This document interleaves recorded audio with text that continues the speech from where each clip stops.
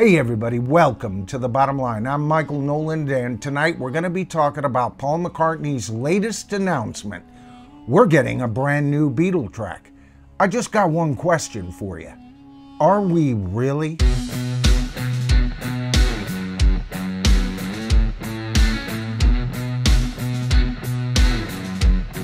All right, so first of all, I want to back up to the time that the Beatles released their wonderful anthology series and the accompanying albums that came out for that project. Besides the project offering us outtakes that gave us an idea of the Beatles' total recording process, that's why I love all three of the anthology albums, the Beatles also got, through Yoko Ono, access to 4 John Lennon demos. Now, these demos evidently lacked in quality, and you can give Jeff Lynne the credit for really utilizing the then amazing new technology of isolating tracks and things like that.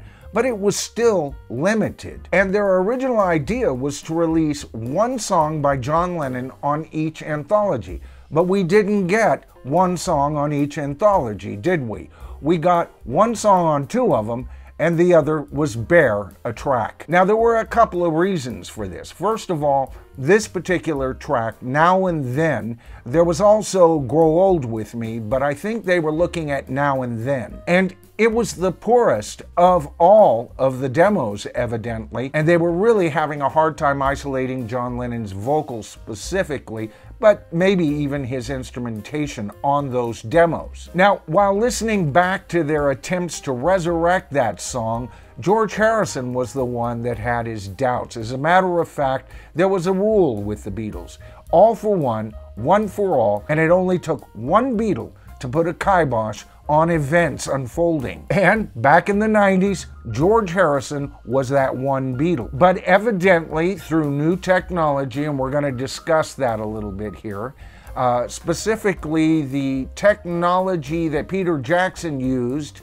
to isolate some of those wonderful conversations that we had with John and Paul.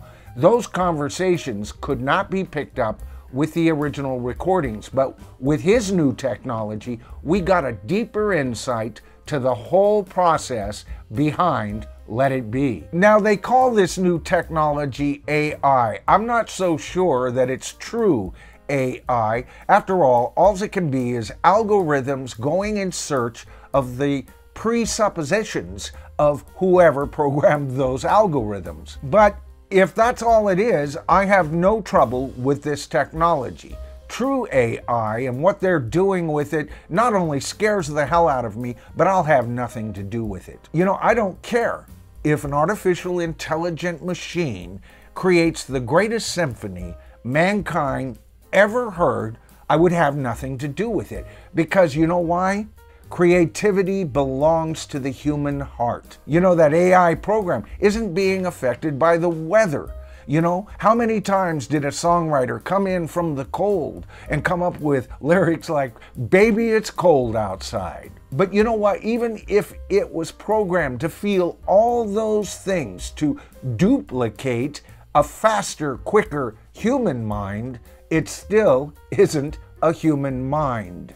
Creativity belongs to the human soul, folks. And Paul mentioned that this is all being done through AI. Now, if he's referring to Peter Jackson's AI, I'm fine with it. But you know, if there's any tomfoolery involved, I'm gonna have nothing to do with this track.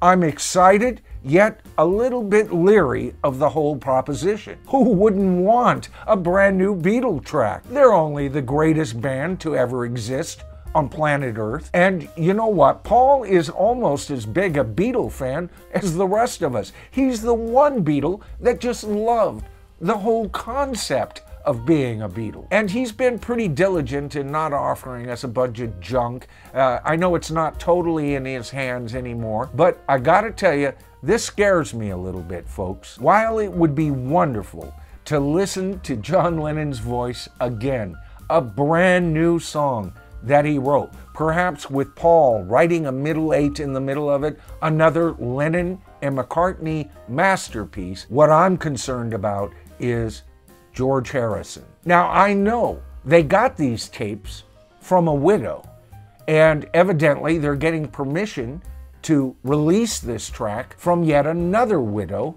Olivia Harrison. And yet this time somehow it's a bit different. John didn't leave any explicit instructions that he didn't like these tracks, don't ever release them if anything ever happens to me. And yet the last word on the matter we got from George Harrison was, "No way, Jose." And yet you start to wonder, would he say that today? And I suppose when Paul talked to Olivia, he might have even suggested that. You know, Olivia, George was against it then, but the technology has changed so much. I think George might have gone for it today. But with George's dissension so bold, we do lose that little bit of one for all for one rule with the Beatles. Now, I know Paul McCartney's been chomping at the bit to work on this cut since it was kiboshed to begin with. He's probably had it hidden away in some vault somewhere, you know, just wondering what he could do